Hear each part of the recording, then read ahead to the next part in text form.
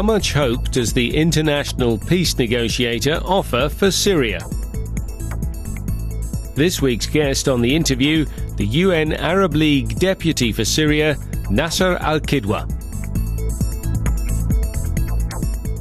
Nasser al-Kidwa, you are Kofi Annan's deputy now on the United Nations and Arab League-sponsored peace mission to Syria.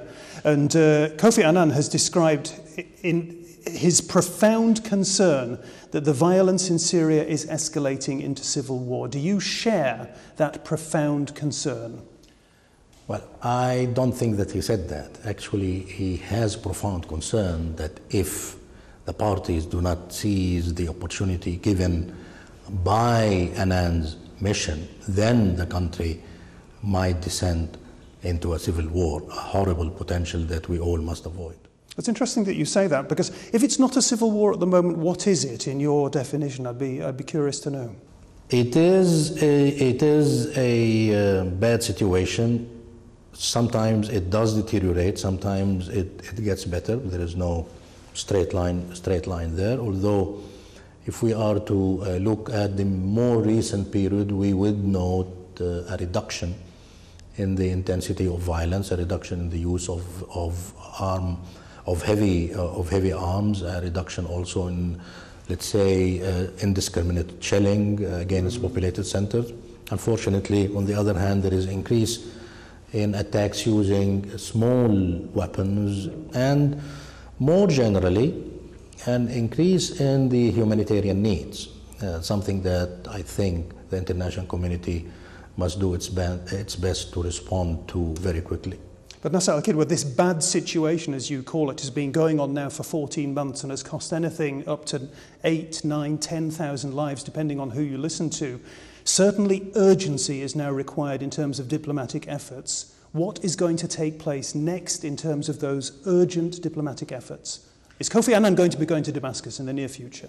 Before that, let's go back a little bit. It has been 14 months, but let's remember that the mission of Kofi Annan has just started more recently. I mean, we are talking about two months, 2.5 months. So it's not like this mission has been there during all this time and suddenly we are impatient with the situation. And secondly, in a very logical manner, the mission, Mr. Annan, proposed an initial 6-point plan, basically aimed at ending the violence, ending the bloodshed, ending the violence along with it, and of course achieving certain important elements, aspects related to human rights and related to the living conditions of the population. Then we will get into the political process that is mentioned, of course, in the first point of the plan, of the 6-point plan. So to answer your question, indeed, Mr. Annan will be going back to Damascus to follow up on the situation, to discuss with the government at all levels, as well as other Syrian groups as well. And is Kofi Annan optimistic ahead of that mission? I think we cannot but be optimistic, given the difficulty of the situation and the ugliness of things that have been happening. We must maintain faith and keep a degree of optimism. Okay, and Kofi Annan's peace mission to Syria has, as you have pointed out, been relatively short-lived. But the crisis has been going on for a long time, and a lot of people outside the UN bubble, they're fearing that it has already descended into a civil war. Indeed, the Turkish leader, for example, Tayyip Recep Erdogan, as you well know, he says, and I'm quoting here, he's lost hope in the Kofi Annan plan. When you and Kofi Annan are sitting together, do you have a plan B? A lot of people say you don't.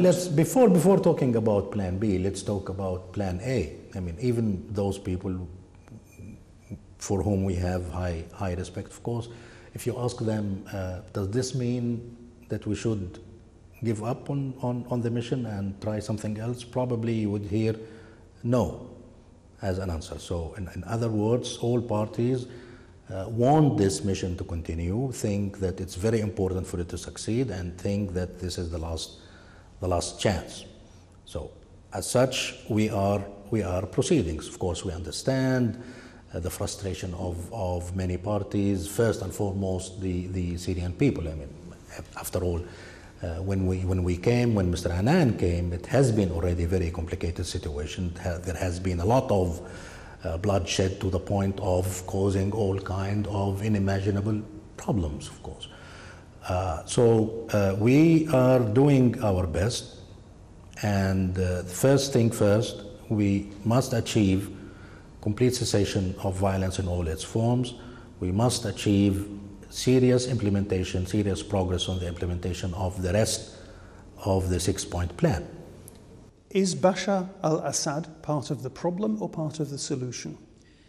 This will be something to be decided by the Syrian people, not by me or by the office of the Joint Special Envoy. But you would have to concede that huge sections of the Syrian population are full of anger and resentment and hatred after all that has happened. I understand that. They are not going to negotiate with Bashar al-Assad, and he has shown no indication that he is willing to negotiate with the serious opposition groups. I understand that, and this is precisely the challenge. The first point of the 6-point plan speaks of a political process, including through a political dialogue between the government and a whole range of Syrian opposition. It also commits the government to appoint empowered interlocutor to participate in this political dialogue, and we intend to proceed accordingly. We understand the difficulties, we understand the positions of both sides.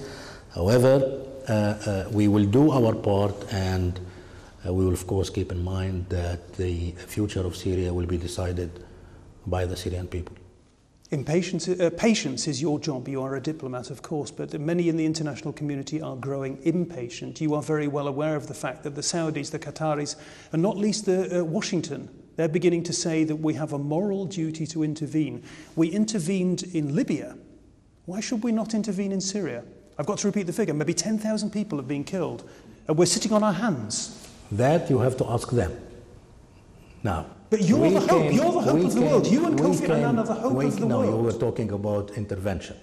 Why they didn't intervene, you ask them. We came in light of the fact that there is no intervention, and that luckily most parties want a peaceful solution of a very complicated problem that's very difficult to solve.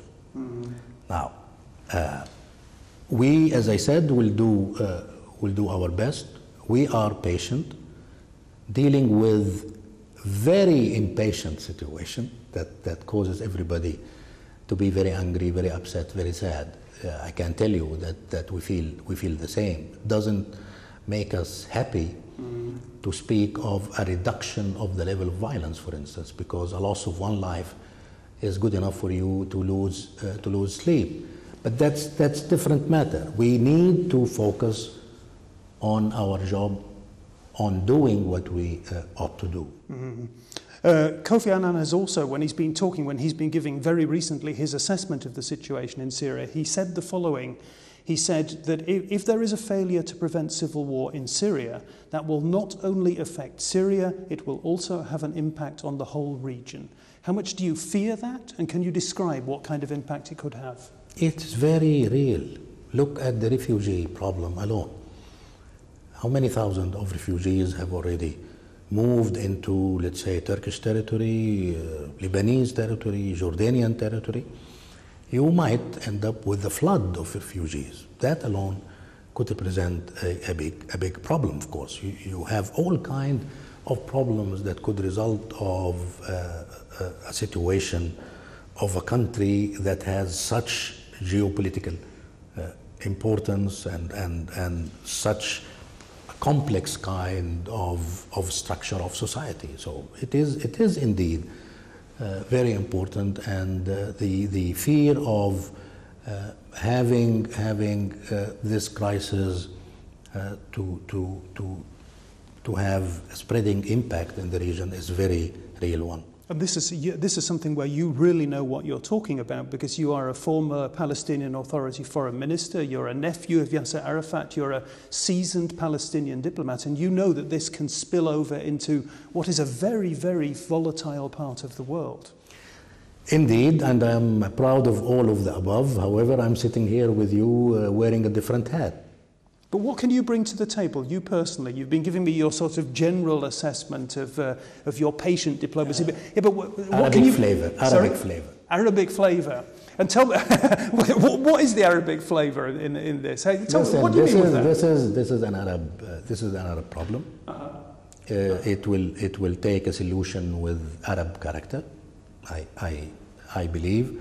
And I think Arab are probably understand the situation a little bit more. That's only natural. But of course, we need also the international wisdom, and we need the efforts of the whole international community. Where is Syria going to be in a year's time? Hopefully, in a much better situation. The Europeans are haunted by the memory of Srebrenica, also outside Europe by the Rwandan genocide. And we always said we would not look on and let it happen. And we are looking on and letting it happen, aren't we? Well, I don't blame anybody that feel that strongly at what's happening in Syria. Luckily, it's not Rwanda, at least not yet. And luckily, it will never. Hopefully, it will never get to that. Having said that, allow me to repeat again, this doesn't make me happy that the situation is only as bad. It makes me actually very sad and very worried, and that's why precisely we are trying to do what we are trying to do. Nasser al-Kidwa, I wish you all the best on your peace mission to Syria. Thank you. Thank you.